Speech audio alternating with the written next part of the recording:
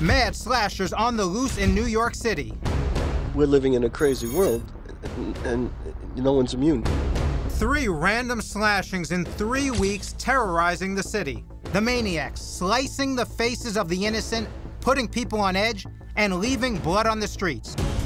This vicious attack in Chelsea captured on surveillance video. The young woman says the man sneaked up and slashed her face with a razor. The NYPD quickly arrests the man, 41-year-old Corey Bazemore. Anything to say? Any defense you want to offer up for yourself? Bazemore is charged with felony assault and criminal possession of a weapon. He's a career criminal with more than 30 arrests, including grand larceny and forcible touching, in which he allegedly squeezed a woman's butt. Those cases were all thrown out.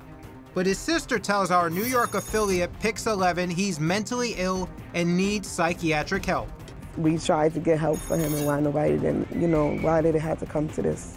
He has been diagnosed with schizophrenia. These people released him. They keep releasing him. Every time we send him in there, they release him back out. Could Amanda's horrific attack have been avoided?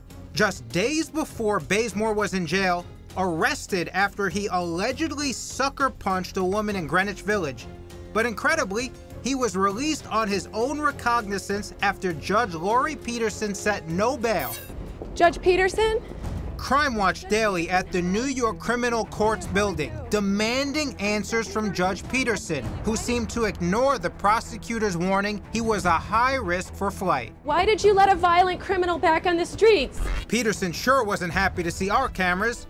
We followed her up to the courthouse door. She turns and goes inside, refusing to answer any questions. Across the bridge in Queens, another slasher on the loose.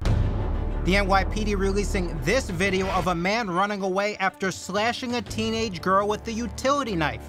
The girl was on her way to school when the guy jumped at her. She's slashed in her face twice, once from ear to her throat, to the middle of her throat, and another part of the face as well. But this story gets more bizarre. The girl's home was vandalized, the family's car egged. One of the vandals left a note telling her she was targeted by mistake and another girl living there was the intended target. And now this surveillance video shows the newest slashing suspect walking away after the NYPD says he cut a guy in the East Village in broad daylight. It's an epidemic. No one knows when it will end.